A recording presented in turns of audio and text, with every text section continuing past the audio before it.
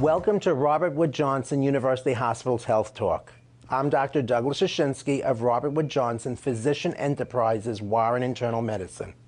Over 3.5% of the world identifies as LGBTQIA, but only a handful of healthcare clinics currently exist to care for this population's unique and diverse needs. A recent national survey of transgender people determined that over half felt that they had to teach their primary care provider how to take care of them. Over 20% experienced harassment in healthcare settings, and nearly a quarter avoided seeking healthcare due to fear of discrimination, violence, or stigma. Robert Wood Johnson University Hospital Somerset became the first hospital in New Jersey to offer specialized primary care services for the LGBTQIA community with the opening of PROUD, P-R-O-U-D, Family Health. The center is located at the hospital's Somerset Family Practice. Joining us today to tell us more about PROUD Family Health are Dr. Lalitha Hansch, Chief Director of the Somerset Family Practice, and Jackie Baras, a registered nurse at Robert Wood Johnson Hospital, Somerset, who facilitates the hospital's transgender family support group. Welcome to the show. Thank you. Dr. Hansch, tell us a little bit about yourself. What got you so involved with LGBTQIA? How proud you are of doing what you're doing? I'm the program director at Robert Wood Johnson Somerset Family Medicine Residency, as well as the medical director of the PROUD Family Health. We are excited to offer these services. The hospital approached us because of the need for the LGBTQIA communities, needs for health care, and in particular primary care. And Jackie, tell us what really LGBTQIA really means, and so the community understands what it stands for. Well, the LGBTQIA is basically an acronym that's used to describe the gender, non-variant gender, such as lesbian, gay, bisexual, transgender.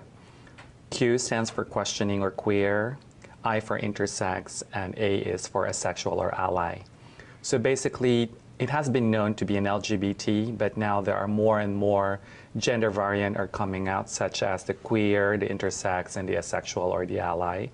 So basically, this is a community that speaks for the specialized needs of the community nowadays. Again, the most important thing that Robert Wood Johnson University Hospital Somerset Medical Center, as well as the family practice, is the inclusion of people who previously would be excluded from the system. So the services that PROUD provides are? We provide primary care for the community, as well as office-based procedures, routine wellness care, and then in addition we are providing hormone therapy if that is required, as well as referrals for further services so that we don't provide. Anything that a patient really or a person would really need to take care of their health care. Correct.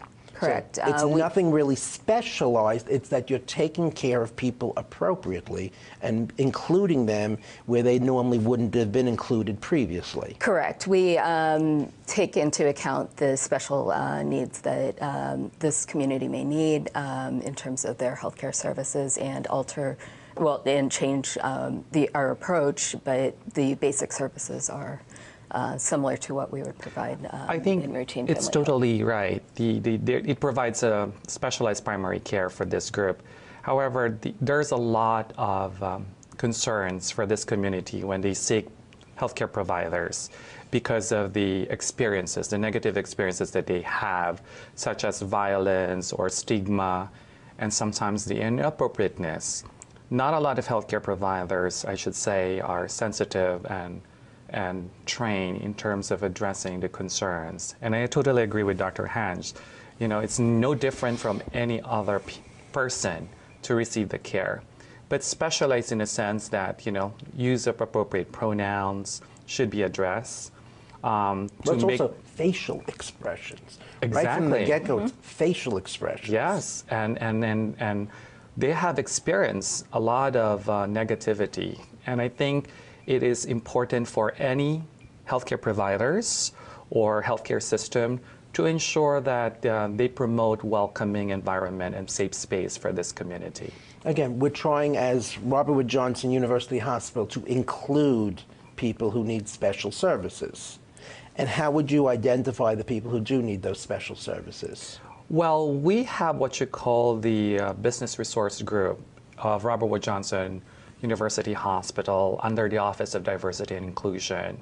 These business resource group are basically, as she said, it's all about inclusiveness.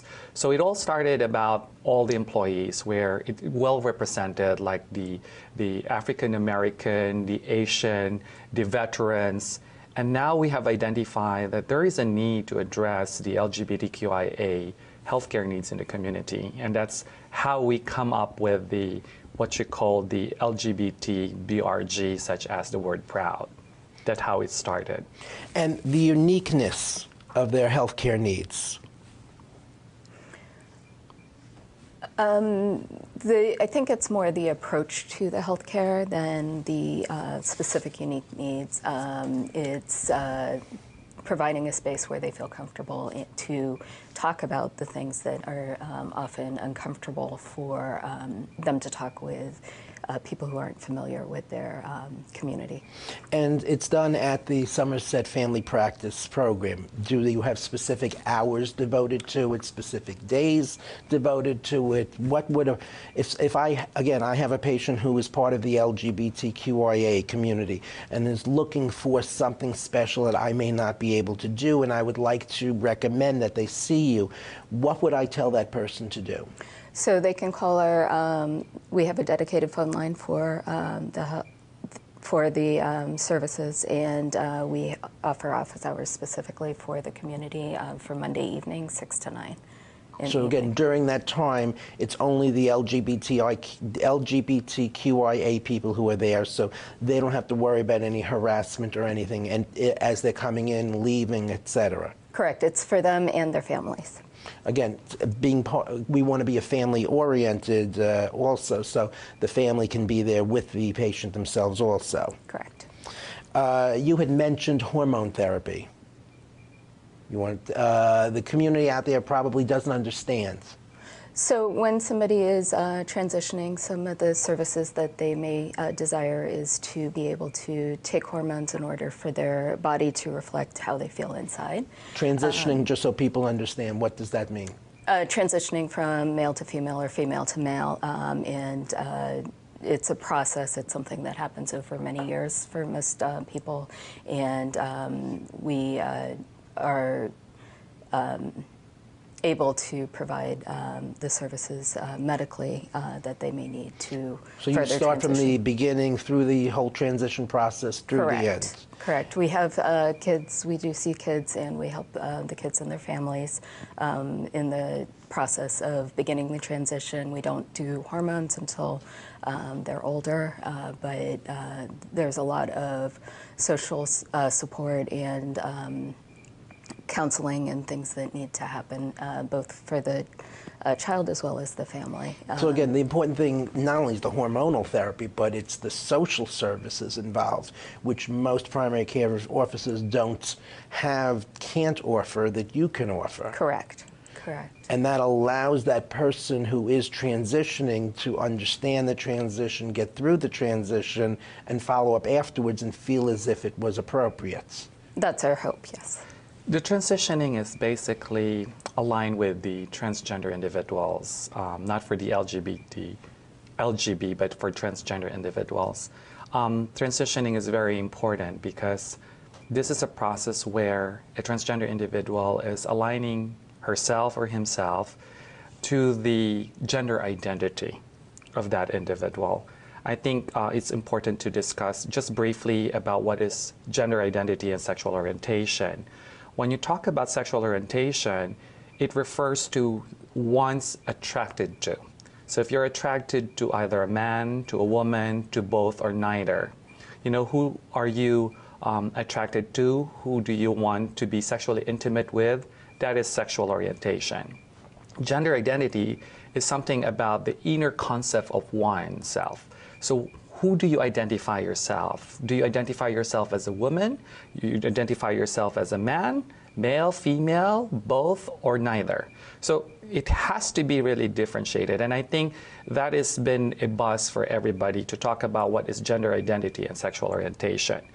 A transgender is basically someone, they call it in the umbrella term, for someone whose gender identity or gender expression is different from the sex assigned at birth. And that is why transgender individuals usually transition to align themselves based on their gender identity. So I just want to share that because I think it's very important for our televiewers to understand the concept, what is LGB and what is transgender. They're totally different. If you're a transgender, does not imply your sexual orientation, because a transgender can be straight, can be gay, can be lesbian, or can be bisexual as well. That was a big mouthful. And again, what's important is the fact that you are there to be able to understand and explain that. Having the training for it, which many of the primary carers in the community don't have. Well, we are lucky to have a very strong partnership with one of the biggest LGBT organization, the Garden State Equality. So we have a partnership in terms of training, because they are known in the state of New Jersey to be a strong advocate and for education of the community. They are one of the organizations who really push the anti-bullying law as well as the equal marriage in the state of New Jersey. So we have proud to say that we were trained almost 1,100 of our employees in terms of being sensitive and cultural. It's like understanding what is LGBT and transgender, particularly their needs. It is very important because I think if you are aware of what is terminology, you will be able to give a best care to this community. And understand the community. Exactly. Again, you have the education there and the background, which most primary carers don't have. You can therefore provide a better care. And since we're talking about health care, and we're talking about Robert Wood Johnson University Hospital, we're talking about the best possible care for these people. Yes, and Dr. Hansch had been very embracing about this concept. In fact, the whole staff of the family practice of Robert Wood Johnson University Hospital Somerset not only been trained in terms of cultural sensitivity, they were also trained how to address like hormone therapy or psychosocial needs of the community. Which is, again, is a feather in your cap, the fact that you're training people for the future who have more education than those who currently do, who are able to understand the LGBTQIA community and possibly be able to train others to be able to do it also. Yes, yes, we are working on that. We have currently 4 providers that provide the care for the transgender population, and we are working on expanding that, and we have trained all the members of our office in sensitivity in our office. One of the most serious things that happen for the LGBTQIA community, because of the harassment, because of the stigmata, because of everything that goes on in the world. Tell us about screening for depression. Tell us about what you can do to help the people. I think it is really important that when an individual who identify themselves as LGBTQIA, when they seek medical providers, we should assess definitely, holistically. Not because I'm coming for flu, you'll just address my symptoms of flu. But there are many reasons why an individual are coming to the physicians or to their medical provider, but we don't understand some of the social implication that brought about to this physical symptoms. For example, like depression. A lot of them are depressed because they have what you call the gender dysphoria, which is the distress of one's individual that are not aligned based on their gender identity and because of their sex at birth. And that is very common among the transgender individual, the depression. If the family are not supportive of them, if they're being bullied in school, so they opted not to go to school anymore and they start getting depressed, I think the bottom line is they want to be authentic to themselves. They just want to be true to themselves, and yet the society are not ready for that. That leads to depression. Well, also the fact that depression isn't just depression itself. It's the fact that they go to school, their grades suddenly teeter off. They were doing something athletic, and suddenly they're now home after school and not participating in something else.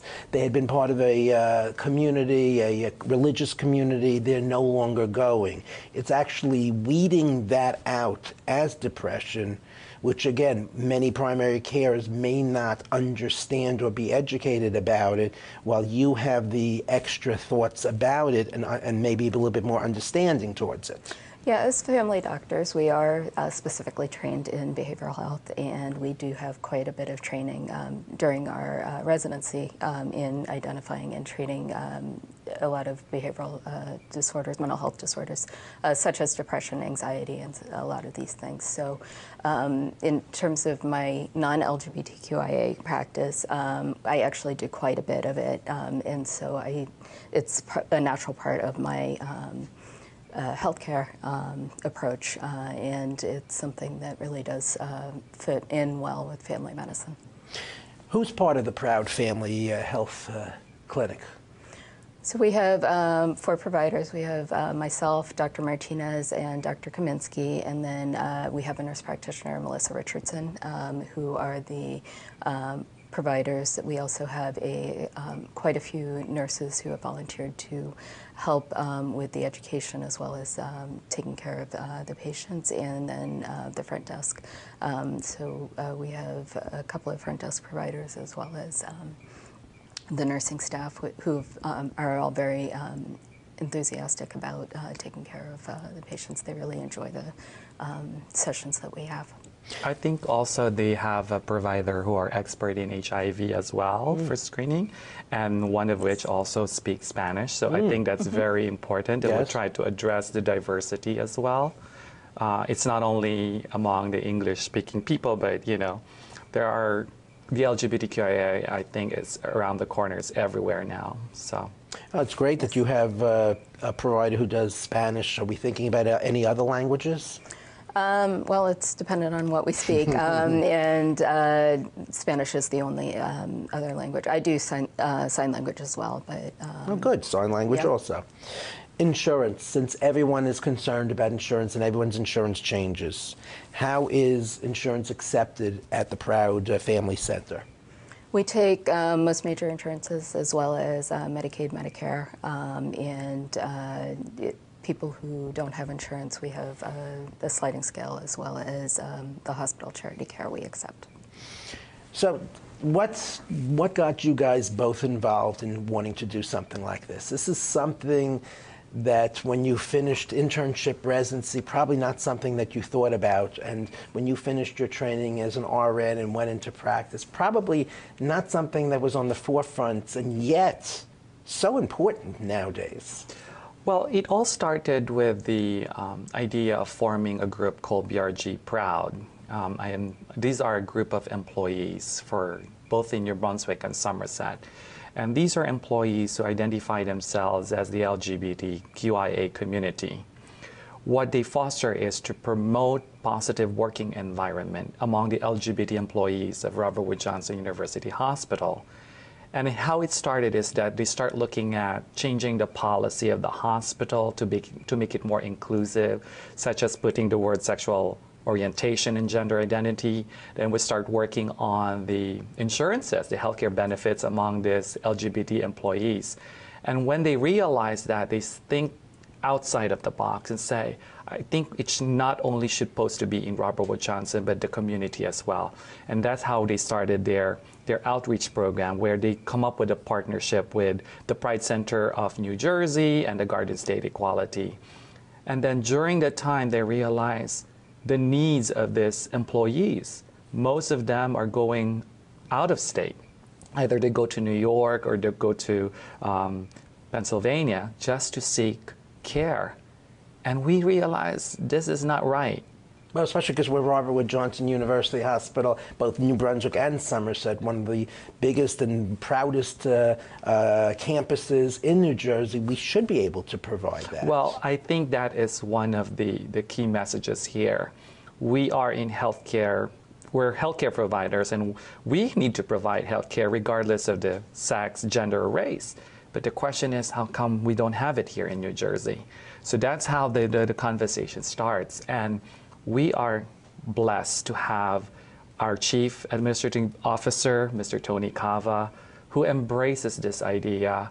And I think it's important for the healthcare leaders to understand, be able to listen to their employees, and that's how it started. And then we look at the statistics in New Jersey, how many who identify themselves as an LGBT, and that's what we said, we need to do this. Let us take care of our own. There are a lot of LGBT have to go or forced to go somewhere else because they are so afraid that there's nothing here in New Jersey.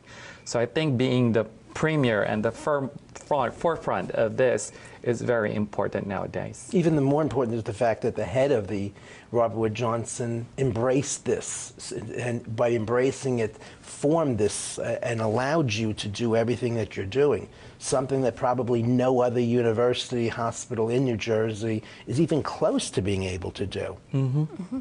And what got you into?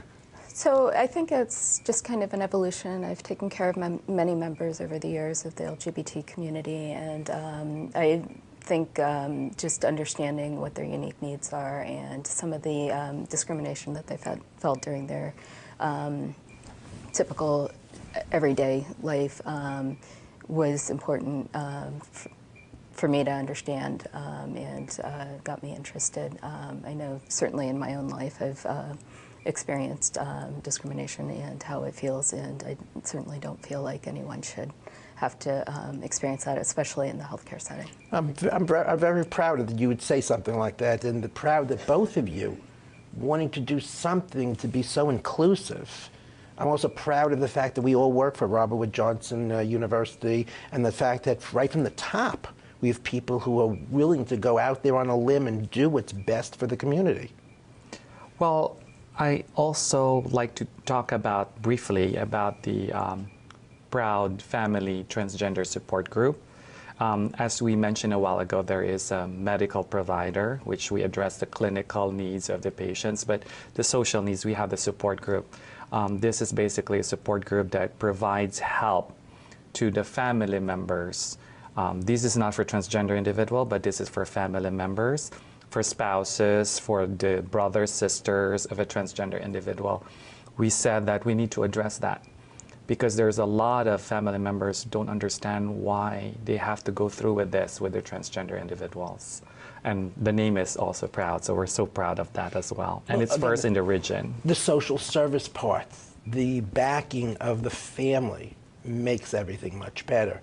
It's hard enough as a patient to do it by themselves. If they don't have the family backing behind them, makes it even more difficult, the decision that they make and the follow-up. And you want them to be proud. Yeah. You want them to be well taken care of. You want them to, after the follow-up afterwards, to be proud of the decision they made and to live a good life afterwards.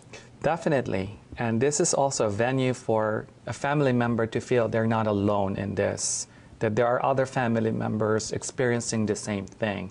And by hearing from one another, they learn from each other. And I think this is very important. As we said, a transgender individual, when they transition, the family transition as well. And that is very important.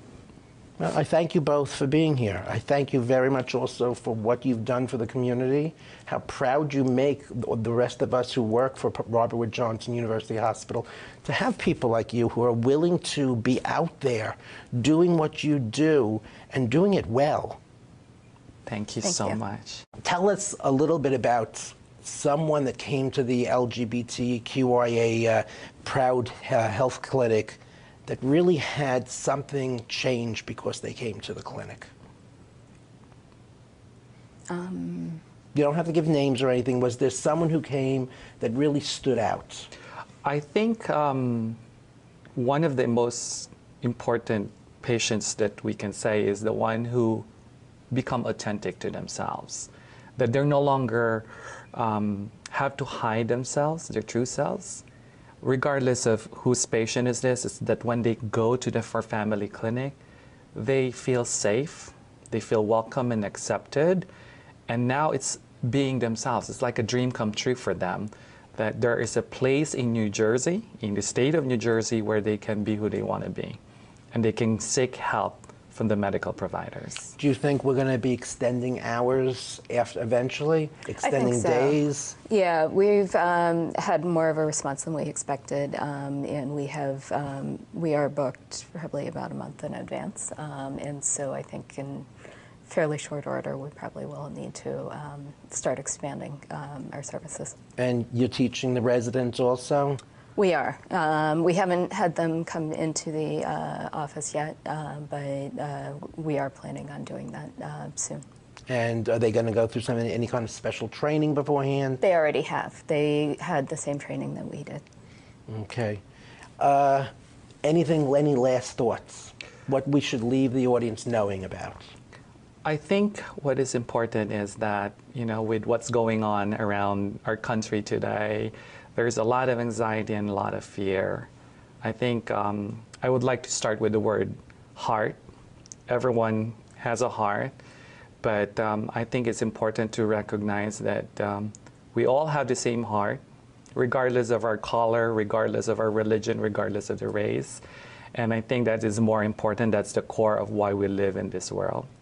This concludes today's episode of Robert Wood Johnson University Hospital's Health Talk. Please remember that the opinions expressed here by our medical experts are not a substitute for medical advice from your own physician. If you need a physician, please call us at 1-888-MD-RWJUH. For more information about PROUD, P-R-O-U-D, Family Health at Robert Wood Johnson University Hospital, Somerset, please visit www.rwjuh.edu or call 1-855-PROUDFH to schedule an appointment. Thank you both for being part of the show, and thank you very much for everything that you do for this community. Thank you.